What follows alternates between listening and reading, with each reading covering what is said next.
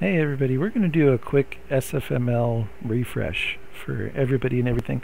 I had trouble with the install here, and I looked on my website on YouTube, and I don't have a video that describes the install. Okay, so first of all, you go to SFML, and the website itself, the download version, it says all this compiler versions had to match. Crap, no, they don't. Okay, you just download the latest one, whatever. I'm using the 64-bit 2017 version, which is 2 versions behind, right? Because there was the 2019 and then there was now 2022, which is what I'm on. Okay, I downloaded that. You go into it. It has all the stuff here. Let's just look, see, SFML. Okay, so it includes all this stuff. You get the bin, the docs, the examples. Okay, what's important is the include. You want to take all the include stuff, and you want to copy that over. It tells you on the website too. This is just the download directory. This is the introduction where it tells you how to actually do it. The tutorial is the first one you should read. Okay, it explains how to configure your projects. We're going to go through this. Download the package from the thing, all this fun stuff. There's no, you have to compile it yourself. You don't have to compile it yourself, just use the latest one. Okay, we're going to go through that again. I keep saying it. Okay, creating and configuring an SFML project. And then it takes you through it. Okay, so all configurations, you go into C++ general, so that when you do that, what you do is you go into your solution. Okay, the project of course is right here, and then you just go into properties, C++, okay, and additional include directories, and you put SFML in there. So you do that by just clicking on it. You go into edit, and it lets you put it right in there. Okay, you just click and paste. General. Okay, I don't think there's anything else to do here. Optimization, what else was there? The preprocessor. Okay, this is the section it's talking about for this with the static stuff, but I'm not going to do the static right now. Then the other thing, let's go through this. So then the next one is linker general. Okay, so then you just go down to linker general and additional library directories, and again you're going to put SFML in there, same process. Okay, usually when I do this I use all configurations. I just finally got it to work on the debug. I'm going to go back and try to get it to work on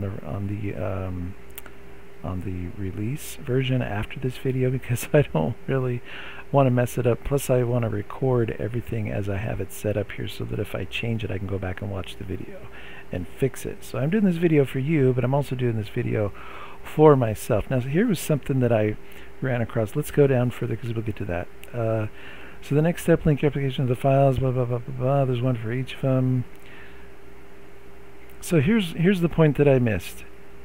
The main point, that SFML is made of 5 modules, and there's one library for each module. And then in addition to that, each module has dependencies. Okay, we'll get into that. So what you do in here, in the link input section, additional dependencies, here's where you add all of the libraries, one for each module, and then you also list the dependencies. Okay, this is the stuff that talks about using the static. Okay, so we're going to skip that for now because we're not doing that. But what I was missing was this, because I'm just using the audio and the network, but I included everything. And what I did was, it was really handy, was I went through with where's Notepad? I gotta keep anyways, so just put it off to the side, and then just copy and paste them in over here. But don't forget the major ones over here. Like right now I need to put this one in there too, even so. But anyways, for my purposes I just put them in. And what you can do if you want to look at the ones that you've got in here, just go in here, hit all, Control A, and then Control C. Then you can bring it into your Notepad and you can see what all you have installed here, right? So like for instance, if I go back to the website and I look at which ones I'm missing, and I want to do the network one, right? So then let's just go up here and we'll go to, like I'll put it in right now, SFML, systems already included, and WS2_32. Oh, it looks like I'm already set up for network. Okay, so I don't need to change anything. But if I did, I can just Control A, copy it here, go back in, Control A and paste, and then everything's rewritten, right? Then apply when you come back out.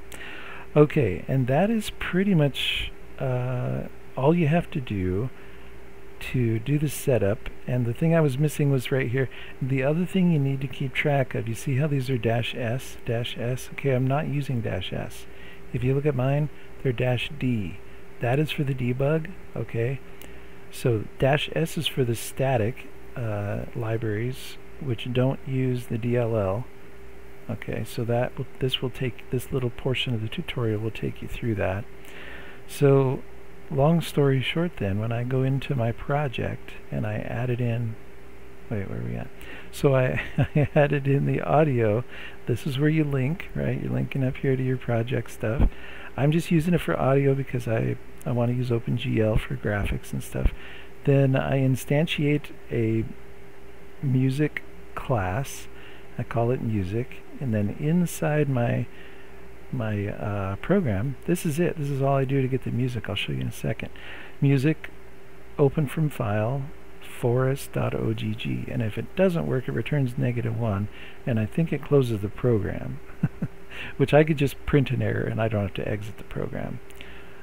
Actually, in fact, let's do that. Let's just change that out because I didn't realize that did that. I just copied and pasted earlier. Music not loaded. And then we'll just go there. And then why would we say music play right there? Let's put in an else. And then we'll music play like that. Okay, and then we'll show you how that works. So it works, and it's actually playing that music.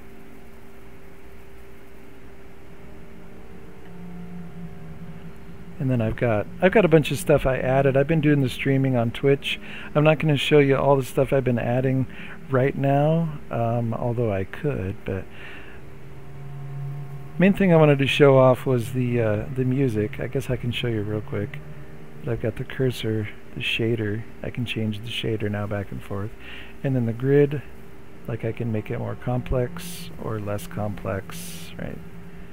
And then I can also change the color of the cursor.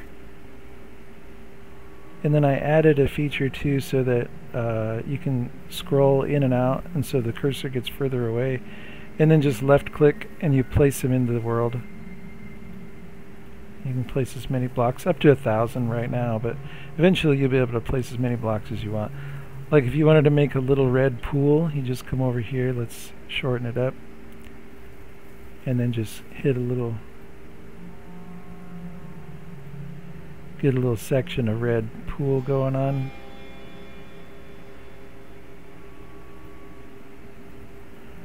There. So you got a little section of red pool.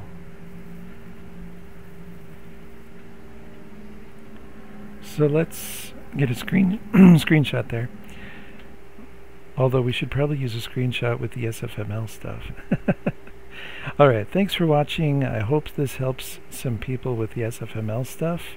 And if you have any questions on SFML, of course, go ahead and leave a comment on the video. Find me on Twitch, or I'm going to be streaming daily on Twitch now. Find me on Twitter, and you'll see links to all the SFML stuff in the description, as well as links to my other Twitch, Twitter, YouTube. Of course, you're on YouTube, all that stuff. All right. Phew.